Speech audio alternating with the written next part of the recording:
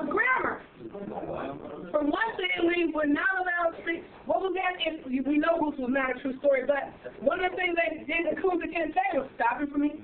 In Ruth and also in Rabbit Proof Fences, all these movies, the first thing they want you to do is stop speaking your language. This is how we speak here. They get you out of your frequency and vibration, which removes you and separates you from your power. And they do that first by separating you from your mother. And if you're a man, from your woman.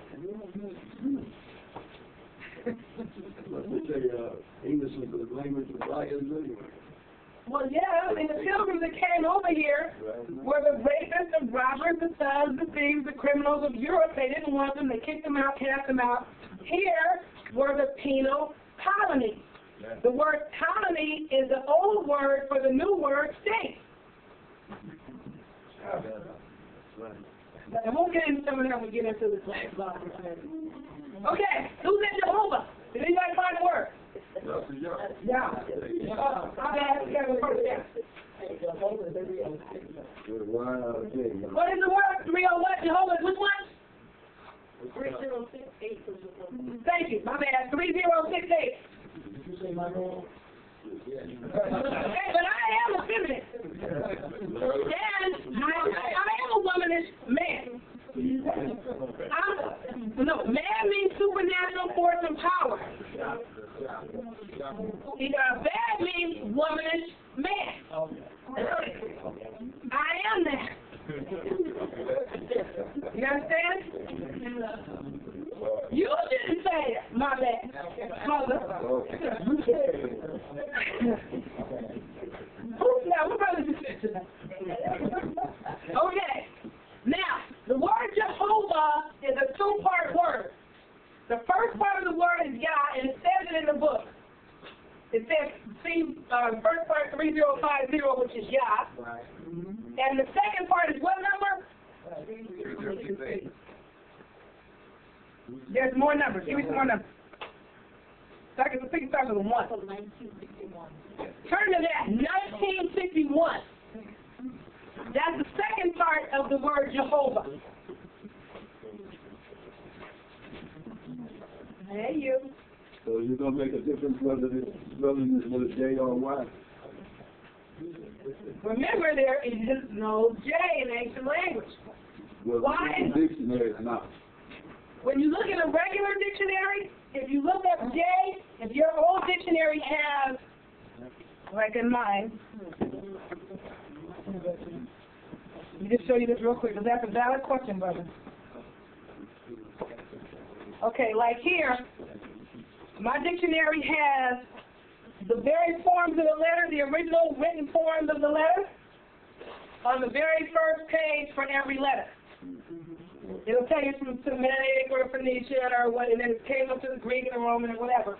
And then it'll have a little blip down here about the letter. And it'll tell you that Y and I and J are one and the same letter. Okay? So for those of you who are going, okay, well, what's this Yahoo, but where's the J? Okay? That's what I was telling you. There is no Jesus. There was Yahshua. All right. Can I read this? Am I boring you guys yet? Yeah. Hope not. Okay. Jehovah is really Yahvah.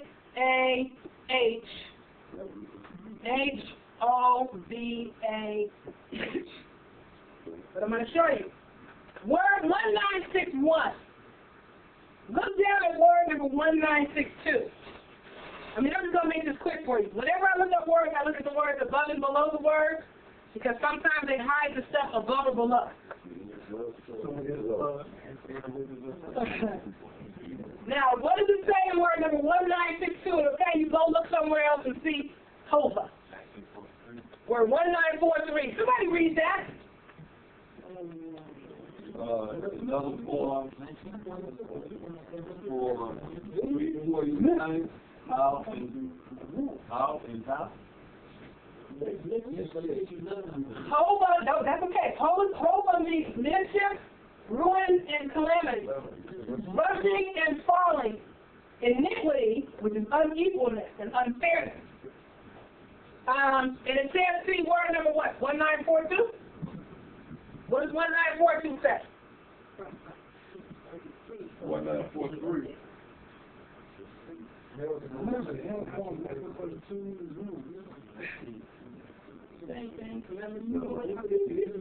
But, right.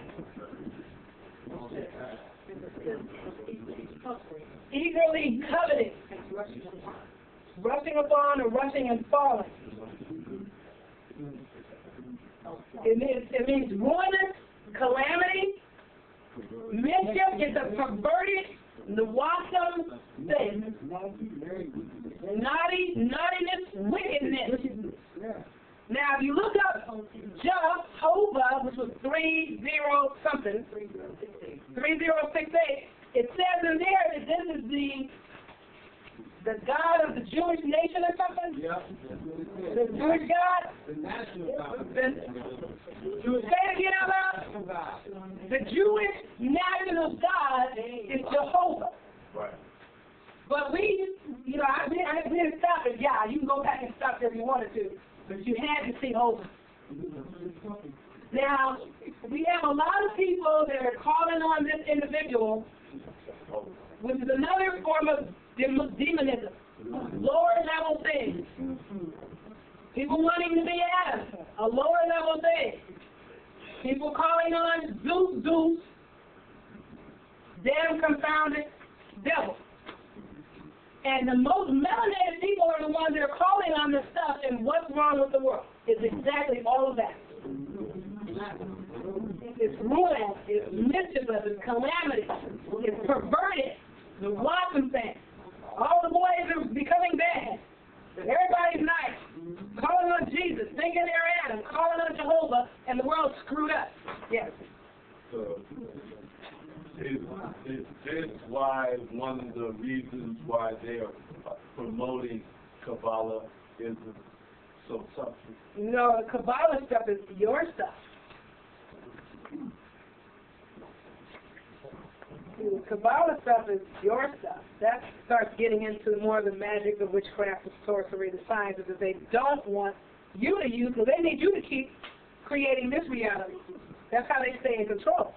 Because if you get into your power and start creating your reality, it's like this. The Europeans are in power, and they stand in power because they're standing on my back. But when I stand up, they fall off.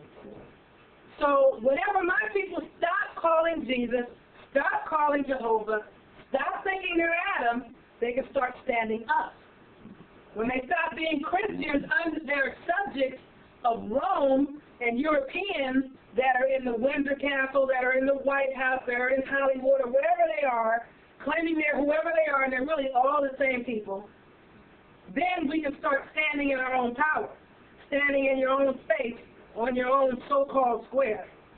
Personally, I like standing on circles, but, you know. Does anybody have a question? The square fits in the circle, right?